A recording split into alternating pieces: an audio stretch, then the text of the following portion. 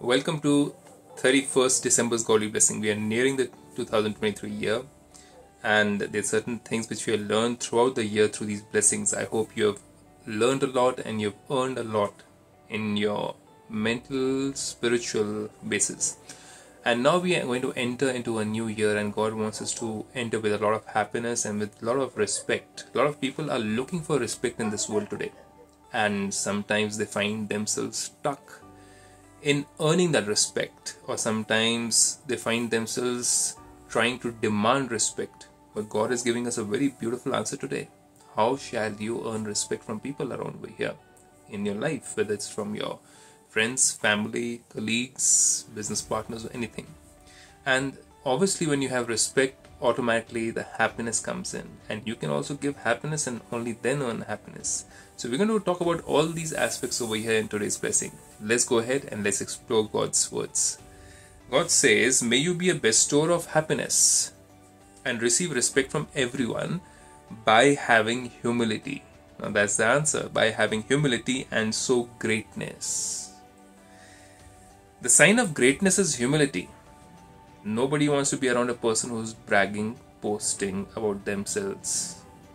Whether you are in a spiritual endeavor, whether you are in a financial endeavor, whether you are in a health related endeavor, wherever you are in, nobody likes anyone to be bragging. So God says, to the extent that you have humility, you are accordingly great. Now there are levels of humility. And over here also, when we are trying to share this beautiful vardhan with you, there's a level of humility which needs to be there. It doesn't mean that I know everything over here which is being spoken in this vardhan, on this blessing. There are certain things which you might be able to understand much more better than me, and we need to humbly accept that. God says that's why, because you are constantly full, only then can you be humble. Full of what? Full of wisdom, full of God's love. When we have God's love, when we have God's respect, that means we are doing things as per godly guidance, then automatically we will not ask others to love us or to respect us. Doesn't that make a point? God says, the more a tree is laden with fruit. Imagine a complete tree of mango full of fruits. How will you find its different branches? Going upwards or bending downwards, right? God says, the more a tree is laden with fruit, the more it will bow down. So it is humility that serves, and those who have humility receive respect from everyone. Humility serves. If you want to do the true service, then it has to be done with humility. A lot of humility. No expectation of taking anything back from anyone in terms of finances, in terms of name and fame, in terms of even a praise or appraisal. Nothing. Only then can you say that I have served someone. Or even saying that I have served someone will be talking about I. It's not humility.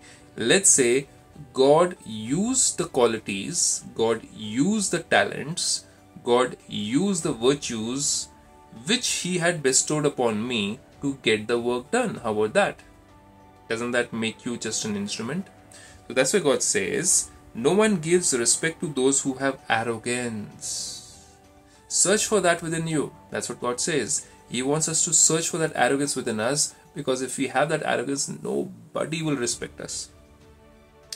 They run away from such people.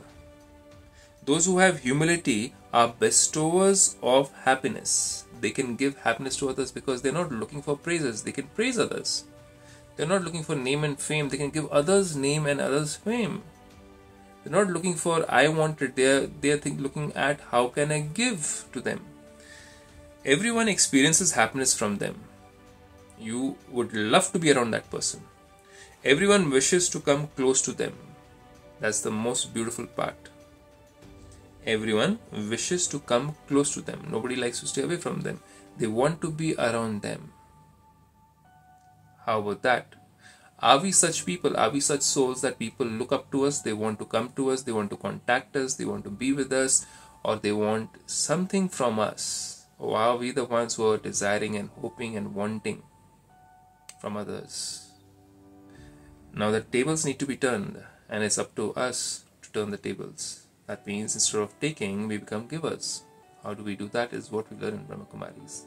It's not just a simple step that you start going out there and helping people around and say, I don't want anything. No, it's a very deeper, subtle part, because you might get tired of helping others, not knowing that we still have a little bit of ego within us.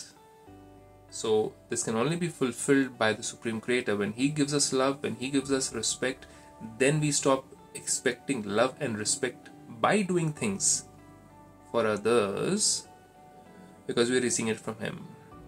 So first, how to receive from Him is what we need to learn in Brahmakumaris. And you too can come over and learn the same thing in Brahmakumaris, Godly Spiritual University. It's just a few steps away from your house. Go ahead and find out with this Om Shanti.